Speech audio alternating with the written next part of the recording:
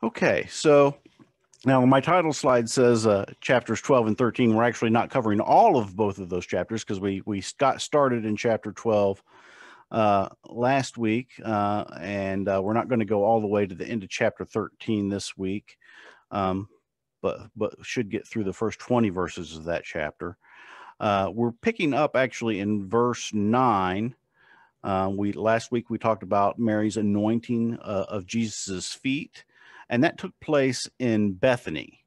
So I wanted to share a map just to get an idea.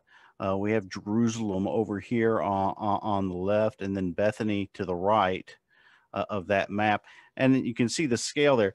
Bethany just about a mile outside the walls of Jerusalem. Interestingly, in Arabic, the name of the city is actually, well, I'm not going to try to pronounce it, but it essentially means the place of Lazarus. So they're aware of the story of Lazarus as well. And if you'll recall, the disciples had been worried about going to Judea at all back in chapter 11. Because of the attempt to stone Jesus that had happened on his previous visit there. Again, that was recorded in chapter 10. And that worry was before the raising of Lazarus. And that really created an additional stir with all of the news of that event, and a lot more people starting to believe in Jesus or just wanting to find out more, drawing a lot more attention to him and his work. And the prompted a more definite plot against Jesus, as opposed to what had been before, almost more of a spontaneous attempt to stone him. And in chapter 11, where the discussion of this plan to arrest and kill Jesus, it's interesting there. It seems almost to be based on the idea, oh no, what if he is the Messiah? As in, that's going to create conflict with Rome, and then Rome will take away the bit of position, the bit of power that the chief priests and the Pharisees have there in Judea. And so it's almost that they have a lack of faith that someone who might actually be the Messiah would be able to prevail against Rome. Or maybe they're even a fear that even if a Messiah does prevail against Rome, he's going to install his own followers in our place. Either way, we're going to lose our position. And it seems to be more of their concern. It has to do with their position, their influence, and their power, rather than God and following his will. But because of that plot, in John 11, verse 54, we read, Jesus therefore no longer walked openly among the Jews, but went from there to the region near the wilderness to a town called Ephraim, and there he stayed with the disciples. So then 6 days before Passover, and everyone, remember with Passover, you've got a lot of people coming to Jerusalem, and everyone is wondering whether or not Jesus is going to show up in Jerusalem for Passover. But 6 days before, they returned to Bethany. And we have the incident that we talked about last week with the anointing of Jesus' feet by Mary at the beginning of that chapter. And after that, people find out that Jesus is back in the area, that they know that he's in Bethany. So we're going to pick up in verse 9 of chapter 12. So when the large crowd of the Jews learned that Jesus was there, they came, not only on account of him, but also to see Lazarus, whom he had raised from the dead. So the chief priests made plans to put Lazarus to death as well, because on account of him, many of the Jews were going away and believing in Jesus. So Lazarus himself was evidence that should lead and was leading people to believe in Jesus. But the chief priests and other leaders would not consider what the evidence actually meant. They would not acknowledge the increasingly apparent truth about Jesus. Instead, again, they were looking only to how it was affecting and how it might potentially further affect their position of power, their position of influence.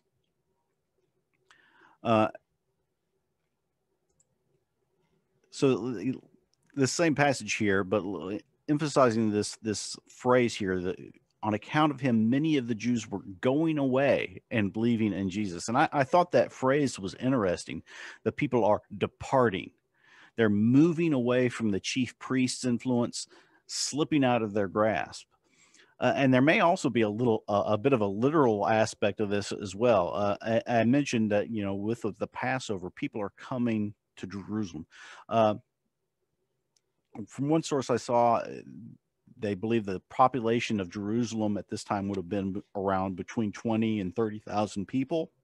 But at the time of Passover, that population would swell to 150 or 180,000. That's a major shift there in the number of people that are present. And so that normal increase of population, you've got people who have gone out from Jerusalem out to Bethany, to this suburb, and the buzz and focus that would have been occurring around Passover in Jerusalem was shifting away from the sphere of the chief priests. And it makes me wonder too, again, with the attitude of the chief priests, if to some degree they didn't see Passover as being their event rather than what Passover was supposed to be. Back in Exodus chapter 12, verse 14, it said, "This day shall be for you a memorial day, and you shall keep it as a feast to the Lord. Throughout your generations, as a statute forever, you shall keep it as a feast." And then in Exodus 13, verse 14, "And when in time to come your son asks you, 'What does this mean?' you shall say to him, 'By a strong hand the Lord brought us out of Egypt, from the house of slavery.'" And again, it has me think that, again, that's not the focus that the chief priests have on it, but rather it's an opportunity for them to be seen, and an opportunity for them to exercise their influence over the population that's come here to Jerusalem. And here you see that the people are going away from the traditions and the influence of men like the chief priest to follow who we'll eventually learn is the true Passover lamb, the Son of God, who's going to free them from slavery to sin.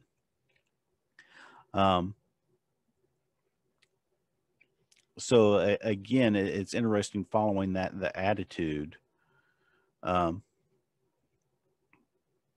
the chief priests and Pharisees and other leaders in Jewish society, so focused on what their own personal interests are rather, again, than what the will of God is.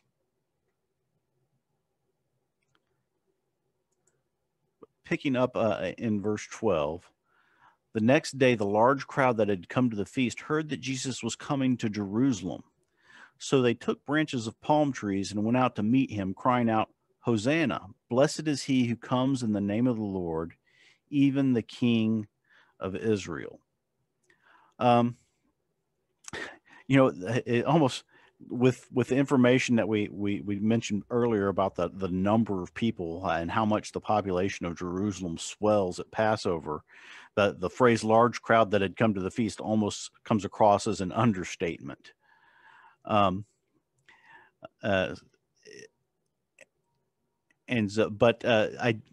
This what they go through here with the branches of the palm trees. I did come across one reference that indicated that the use of palm branches like this on the road coming into Jerusalem was actually something that was sometimes done more generally to welcome people coming to Jerusalem for the Passover. And the palm itself did have some sort of status as a national symbol, and it had probably since the time of the Maccabees in the intertestamental period. But this particular welcome takes on some more significance than just the general welcoming of people to Jerusalem for the feast. Hosanna is a call out to save or rescue or deliver, and a recognition of someone who has done that or is expected to do so. Now, what they cry out isn't exactly like, but very similar to what we read in Psalm 118.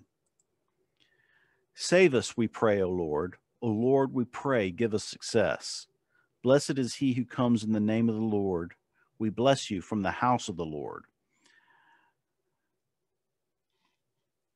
This psalm would have actually been fresh on the minds of the people. It was a psalm that was often recited at the time of the Passover. And of course, this they are identifying here as king.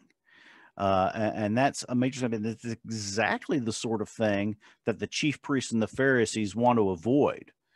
And he hasn't been mentioned here in our text, but Herod couldn't be too happy about it either. To have someone else recognized or proclaimed as king.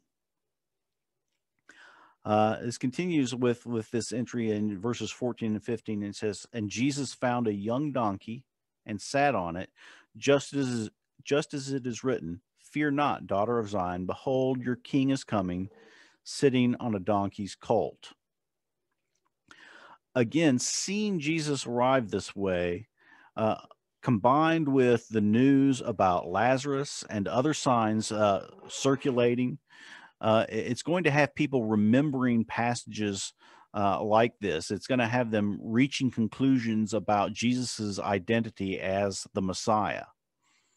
And it's the words they said about Jesus were correct, but their understanding of those words was skewed. And that's true even among the disciples and the apostles.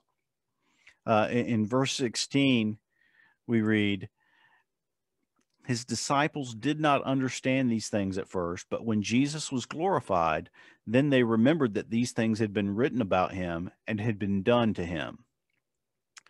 Now, John, of course, the writer of this is one of those included.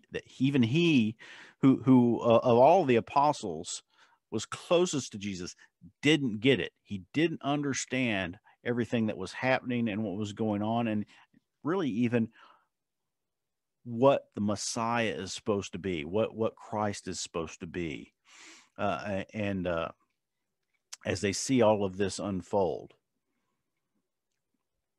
So there's actually a lot of confusion, and people are going to get more confused as we continue reading here in John.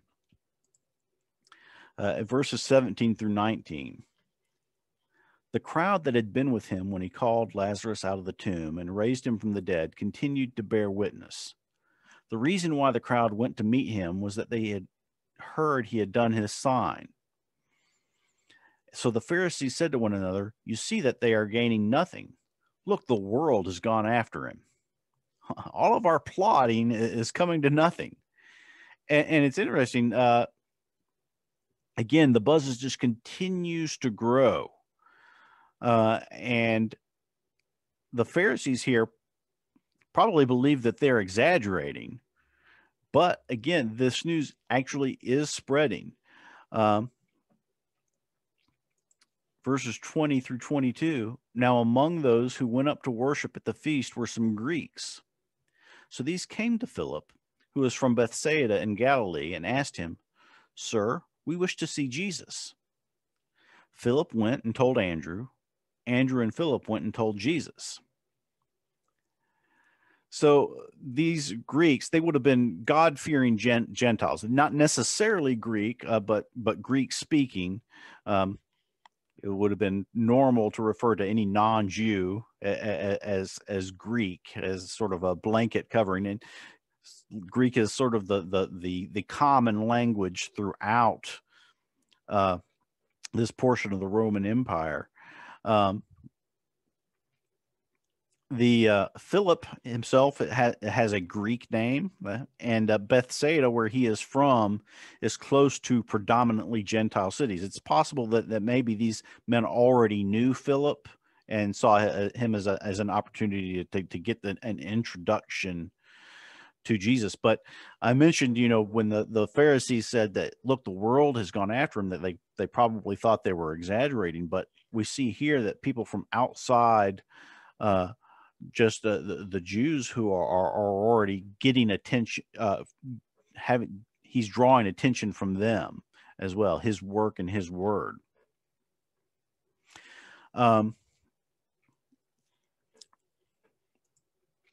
Verses 23 through 26. And Jesus answered them, "The hour has come for the Son of Man to be glorified.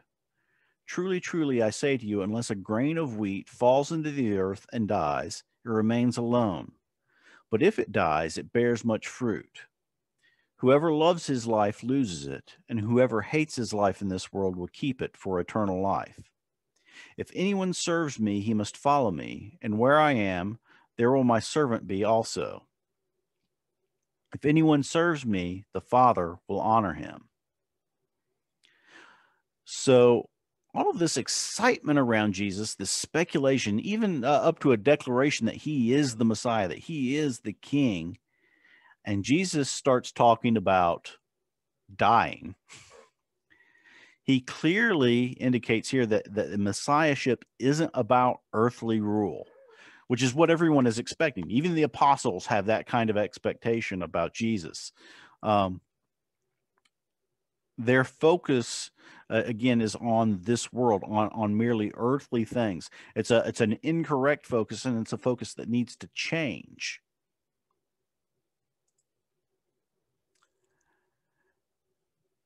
Jesus continues, "Now is my soul troubled, and what shall I say? Father, save me from this hour. Father, save me from this hour, but for this purpose I have come to this hour. Father, glorify your name." Then a voice came from heaven, "I have glorified it, and I will glorify it again." The crowd that stood there and heard it said that it had thundered. Others said an angel has spoken to him. Jesus answered, "This voice has come for your sake, not mine." It's interesting here. The voice, or some think it was thunder, some think again an angel speaking to Jesus, but they seem to have a harder time accepting a voice from heaven than they did the idea of Lazarus being raised from the dead. And I'm almost not sure what to make of that. That seemed easier to grasp and believe and hold on to than what is this than the voice. But continuing on, Jesus says, "Now is the judgment of this world. Now will the ruler of this world be cast out. And I, when I am lifted up from the earth, will draw all people to myself." He said this to show by what kind of death he was going to die. So the crowd answered him, "We have heard from the law that the Christ remains forever. How can you say that the Son of Man must be lifted up? Who is this Son of Man?" And so it's particularly apt for this message to come in conjunction with the interest that's been expressed by the Greeks, by these Gentiles. Because again, the prevailing view, the prevailing expectation of the Jewish people of the Messianic kingdom was of an earthly Jews on top kingdom that again might spread beyond just the Jews, but they would be at the top of that kingdom. And instead, Jesus points to a spiritual kingdom that's for all people.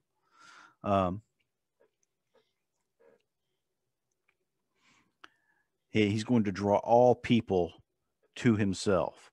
And because the victory that Jesus is going to achieve isn't over a merely earthly power like Rome, but instead over Satan. And that victory is going to come via his death. Where it says here, "And I, when I am lifted up from this earth, will draw all people to myself." This is the third lifted up statement of the book of John. The first time Jesus talks about being lifted up is in chapter 3, verse 14.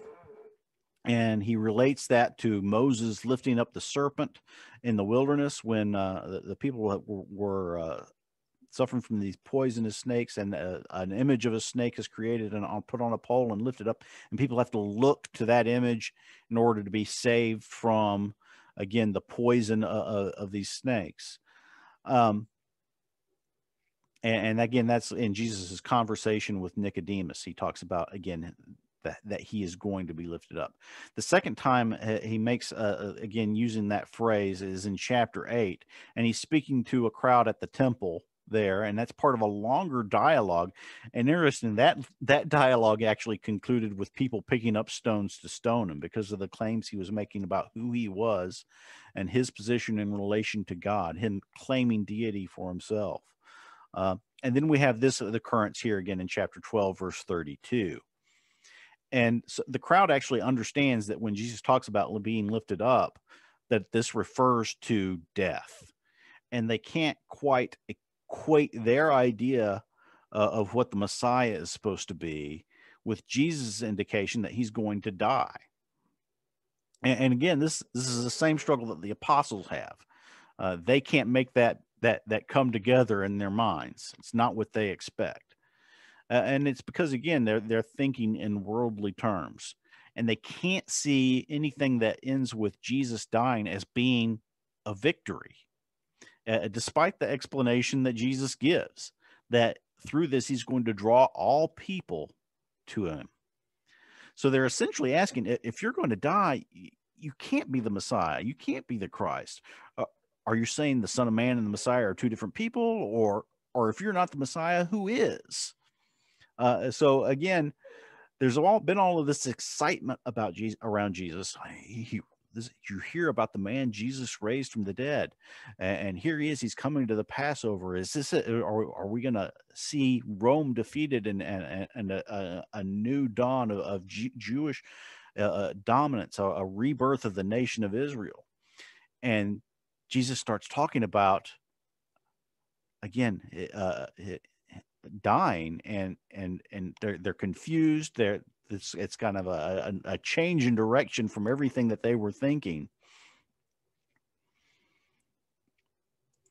And again, so in verses 35 and 36, so Jesus said to them, "The light is among you for a little while longer. Walk while you have the light, lest darkness overtake you. The one who walks in the darkness does not know where he is going.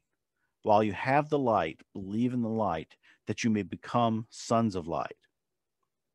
When Jesus had said these things, he departed and hid himself from them. Now, this didn't alleviate the confusion. They still have that confusion, and he goes away. He let them think about it,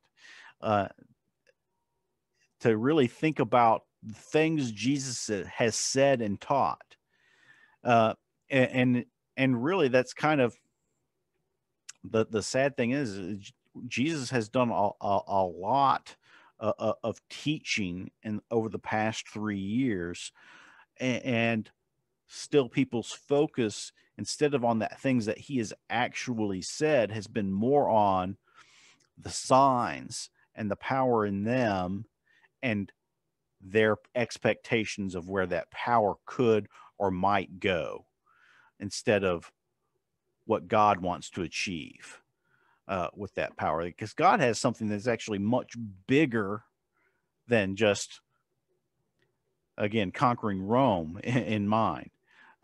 He has what they actually really need in mind, and the victory over Satan and freeing them from slavery to sin. But again, there's a lack of understanding on it, because again, their thoughts hadn't been in that mode and in that direction. Though he had done so many signs before him, they still did not believe in him, so that the word spoken by the prophet Isaiah might be fulfilled. "Lord, who has believed what he heard from us?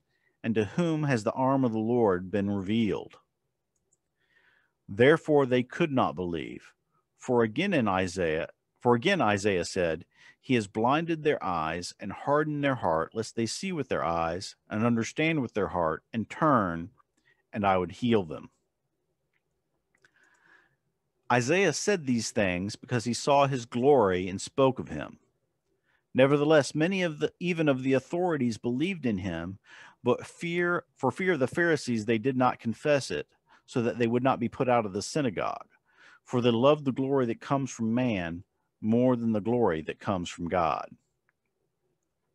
So it's interesting. Through this passage, we have unbelief and a lack of understanding and belief, but not quite enough of it. This mixture and a sort of a back and forth we see as people try to grasp exactly who Jesus is and what he is going to do, how is he going to change things for us? Is he going to change things for us? And so this sort of mixture of unbelief and lack of understanding, and again, like I said, belief, but not quite enough of it. Have to wonder, is our belief ever like that? Is our belief ever like that of those authorities that it says here believed in him but didn't confess him? Are we ever so protective of our social standing, our place in our community, our workplace, that we don't mention Christ? That we're afraid to speak out and confess his name before men? Again, I think that's something that we have to keep in mind and guard us. And it's something that Ron has multiple times as we've gone through this quarter talked about these sort of belief, and then there's belief. There's a belief that's in some ways isn't more than just an intellectual acknowledgement. And then there's a belief that actually changes the way you behave, changes the way you act. It's because I believe I'm actually going to do something about it. Yes. I mean, everyone at this time, except for Jesus, has some amount of confusion. I mean, even the people that are following him are just not connecting all the dots. The only difference is whether you stay with Jesus through the confusion or not. Yeah, and even those closest to him aren't going to completely stay with him through it. They're going to be abandoning him. We'll talk a little bit more about that in a moment. And I think is it Christopher or maybe it's Susan? Hi, yes, you got it. I was just going to say in the comment about us trying to look for ways at work and stuff for to profess Christ, it becomes a little challenging because there is that fine line that gets you a trip to HR. So what I found though, it's a great pool of people to look for those opportunities. And if they talk about it first, sometimes we can think of that gives us an open door. If somebody uses, a lot of times people can use the word Jesus in a joking manner, and you can sort of take a spin off of that because they mentioned his name first, or even God's name. And although they may be using it in an ignorant blasphemy way, but they don't realize that, it still allows you to have that door opened to have that conversation. So being a little crafty in your way of looking for those opportunities, because otherwise it could be intimidating to even mention it in work due to the fear of an HR conversation. Yeah, absolutely. It is interesting because we have next month we have a mandatory workshop on diversity, equity, inclusion, and respect. Okay. Yes. 4-hour preparation, 4 hours workshop. And I get the feeling that diversity applies to everything except New Testament Christianity. Jay, it's funny you mention that. I agree with you because the company I'm at is doing a lot of, catalysts for change and all these things. And I'm like, but I think it comes to whenever it's a topic where somebody can be judged to a condemnation type of ending, is where I think the line they don't allow that to be talked about. Okay. So I think that's what I found is sort of a common thing, because I was just like, we should all be, atheists should be able to go and talk about it, right? If we look at it from that, devil worshipers should be able to come and have a platform, and so should Christians, right? But there's that line that somehow is the unspoken line that we're not really total catalysts for change or for diversity because we're not allowing that full platform, right? Well, I'm thinking if it comes up, about, are you open to other groups, et cetera, I'll probably stick my neck out. But if they ask me directly, I'm going to say, I've always tried to treat everyone the way they would treat me, like Jesus said in the Sermon on the Mount, Matthew 7, verse 12. Matthew 7, verse 12. If they want to, they'll probably jump on me about it. But if they do, I'm going to say, hey, what about diversity? It's at least that's a positive way of saying it. So I'm really dreading this workshop. So that's a good strategy, Jay. I would say, and I don't know how, the company you're working, I'm just trying to think from somebody that's not a Christian, that if you reference a book that I don't even know about, you're going to lose me. So right. Just that's what Jesus said. I'll understand Jesus, but if you start quoting like where it's at, I might, just for helpful hint, disregard you. But another thing you might look for, because this has been allowed in my company, is to start a Bible study. Like they have a actually company Bible study. Granted, it's only allowed to touch upon at a certain level, so that it's applicable to a lot of the mass of the quote unquote Christian religious groups. But that may be an opportunity for you to ask about it and see if maybe you could start one there. You'd be surprised what a company will support. Good point. And it's interesting. There seems to, in the world around us, to be again, there's a push for being accepting of everyone, to let everyone have their own belief, to do that. But there's almost an animosity about the idea of proselytizing, about recruiting anyone to the same beliefs. We're supposed to all just believe whatever we believe and be quiet about it, apparently. But we wouldn't really believe what we believe if we are completely quiet about it, because part of what we believe in, what Jesus has told us, is that we are to proclaim. So if we say that we believe Jesus is Christ, that he is our Savior, and yet we're not willing to do what he says, do we really believe?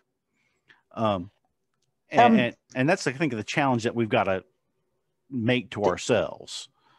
And David, just something that just jogged my memory.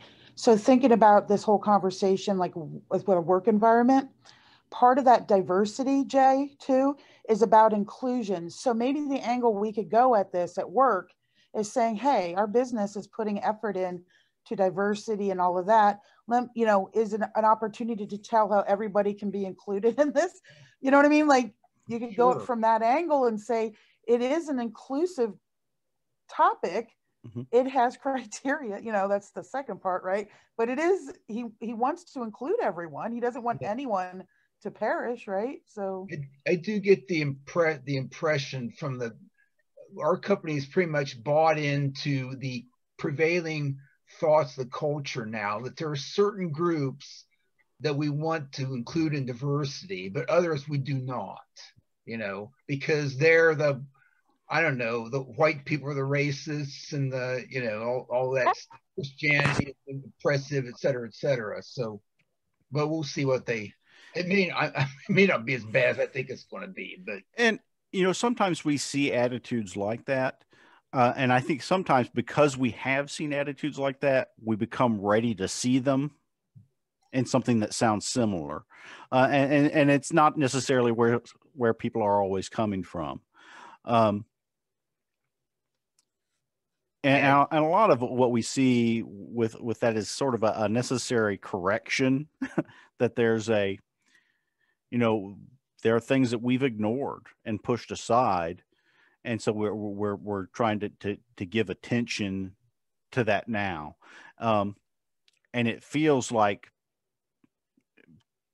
other things being swept aside, but that's not always the intent. And even though sometimes it feels like that. Again, that when we do have opportunities, we shouldn't be surprised if people aren't confused by the message of Christ.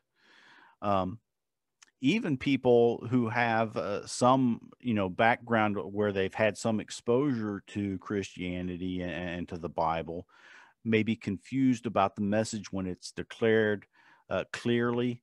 and simply because it doesn't measure up to what their idea of it has been. That they've got a different picture of what Christianity is, of who Jesus is. And so there may be confusion when we present the truth about Jesus. Just like there was confusion here, again, from across the spectrum, again, all the way up through the apostles, confused about what's coming next and what is supposed to happen. One thing I was thinking was, and I'm probably slowing us down too much, but when they talk about there's one idea: the Messiah is going to be powerful. He's going to come, and he's going to free them from oppression and everything.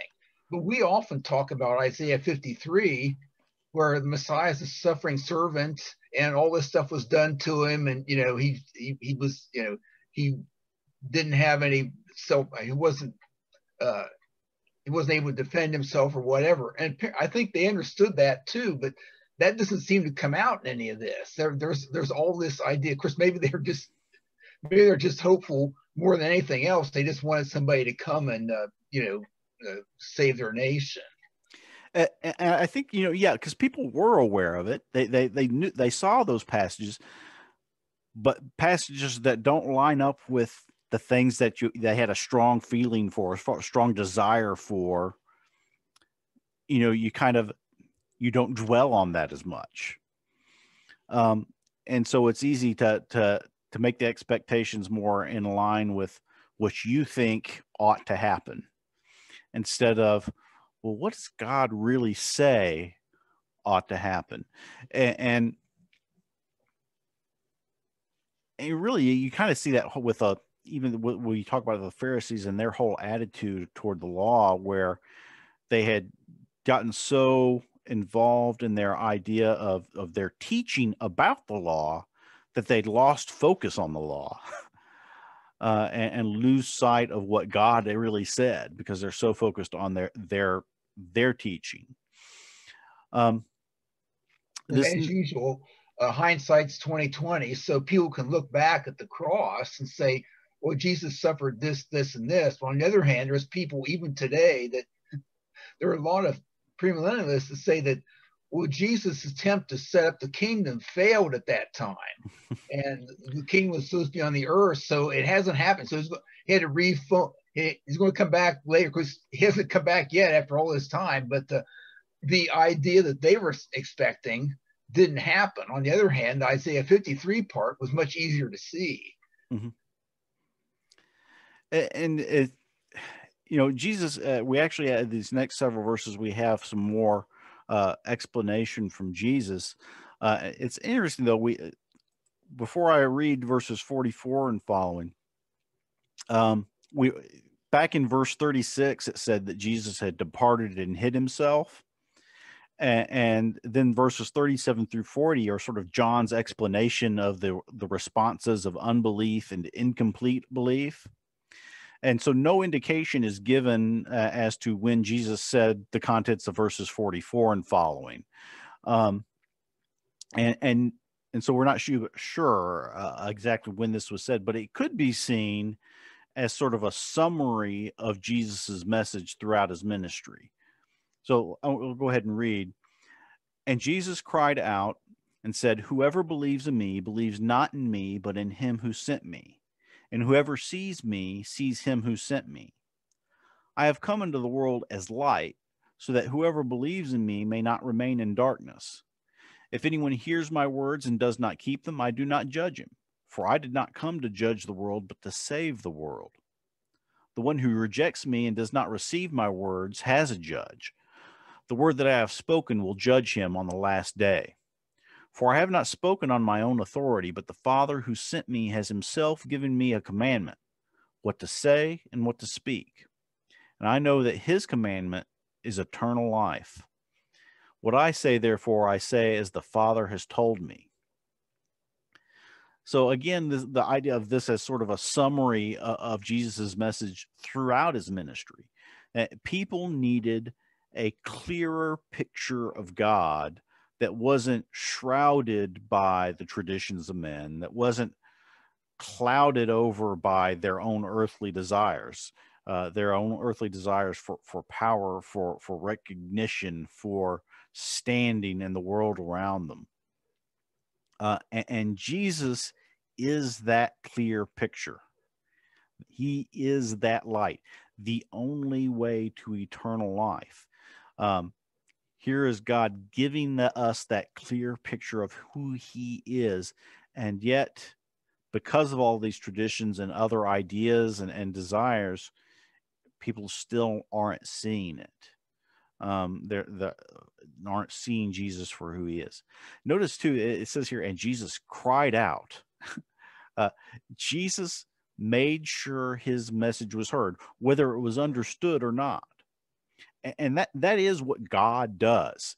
God wants to be heard and understood. He reveals himself to us.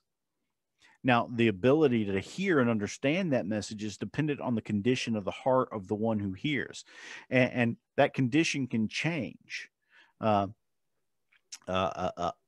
heart that's not ready to accept it today may be more open in the future. And we don't, but it needs to hear the message. And God makes sure that message is heard. His plan was to send Jesus to show himself through Christ, so that we could know who he is.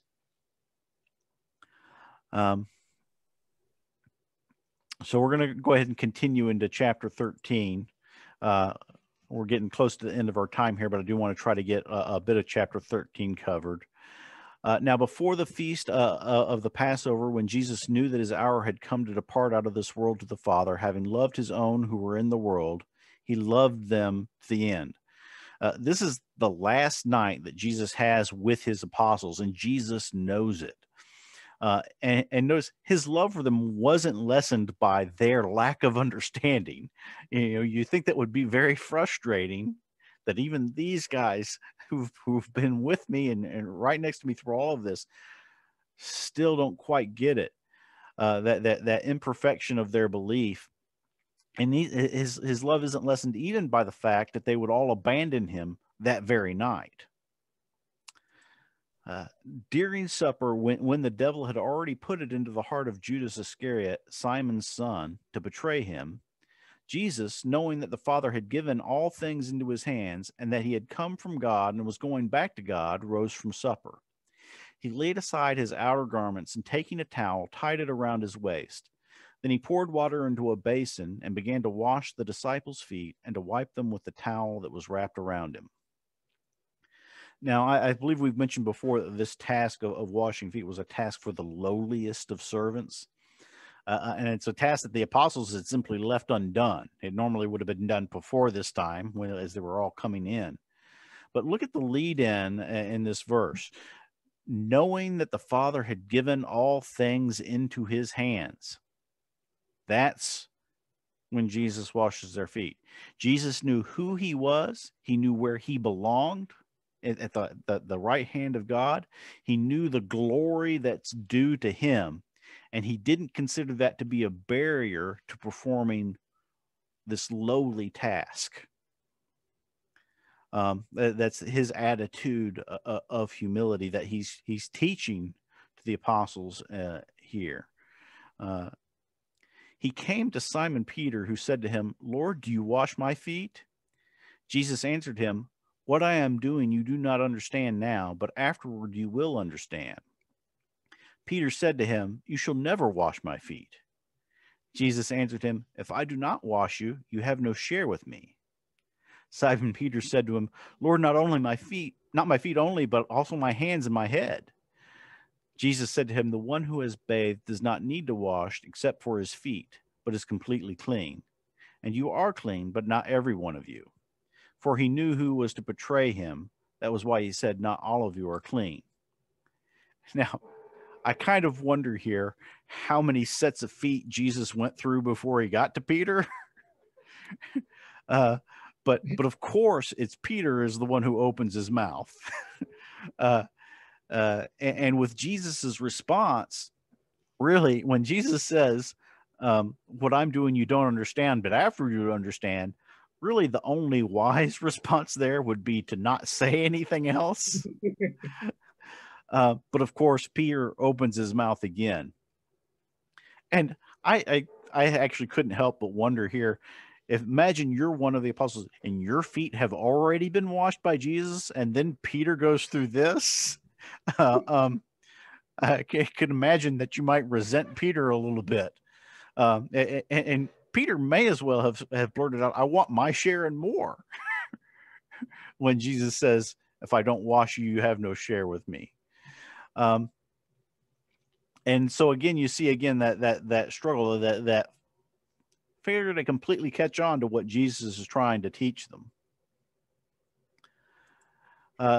Continuing, when he had washed their feet and put on his outer garments and resumed his place, he said to them, "Do you understand what I have done to you? You call me teacher and Lord, and you are right, for so I am. If I then, your Lord and teacher, have washed your feet, you also ought to wash one another's feet. For I have given you an example that you also should do just as I have done to you. Truly, truly, I say to you, a servant is not greater than his master, nor is a messenger greater than the one who sent him. If you know these things, blessed are you if you do them."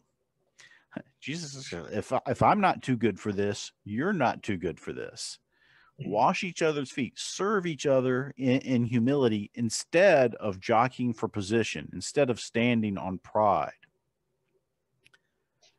Jesus continues, "I am not speaking of all of you. I know whom I have chosen, but the scripture will be fulfilled. He who ate my bread has lifted his heel against me. I am telling you this now before it takes place, that when it does take place, you may believe that I am he. Truly, truly, I say to you, whoever receives the one I send receives me, and whoever receives me receives the one who sent me." So Jesus wasn't surprised by his betrayal, and now the apostles will know that Jesus wasn't surprised, because he makes a point of telling them beforehand. Also, what Jesus says here of the relationship between him and his messengers echoes what he has previously said about his relationship with the Father. And again, that's something that the apostles are going to come into a fuller understanding of later. But just exactly the greatness of what Jesus is doing for them, and the role that he has for them in his kingdom. Of again, this closeness, this drawing to God that's possible through him, which really was something should occasionally just boggle us because of how incredible and amazing that is. That's what God desires, is to really to have us close to him. And we're going to wrap it up there for this week.